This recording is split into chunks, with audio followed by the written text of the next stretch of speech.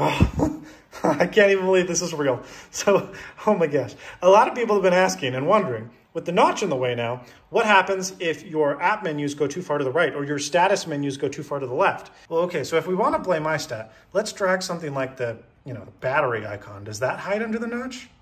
No, it doesn't. Yes, it does. So it's not iStats, but what the? Who designed this? What's up guys, Sal here. So we've already seen the design of all the Galaxy S22 variants, including the Galaxy S22 Ultra, which is basically a successor to the Galaxy Note 20 Ultra. The S22 and S22 Plus are expected to retain the same design as their predecessors, the S21 and S21 Plus. But in an interesting development, it seems the design of the S22 and Plus variant may not be exactly what we thought it would be. I'll talk about that in a minute, but first we have some updated information about the unpacked event for the S22 lineup.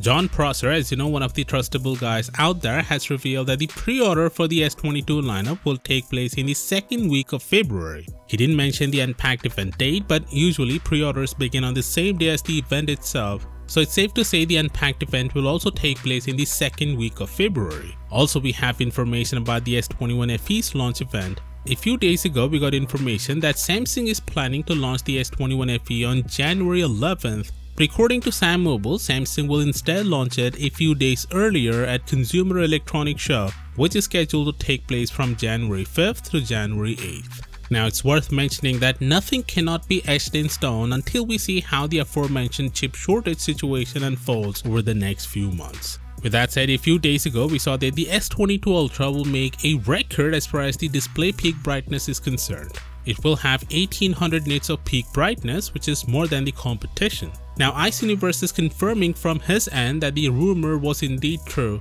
The OLED panel used for the S22 Ultra is gonna top the brightness charts. Moving on to the design, you see one of the reasons the iPhone 12 lineup saw massive success in terms of sales is the new design that had flat frames at the sides. Although it's not really a great experience holding the phone for a prolonged period of time, as the sides can make your palm a little uncomfortable. But it looks good as it makes the handset look sleek.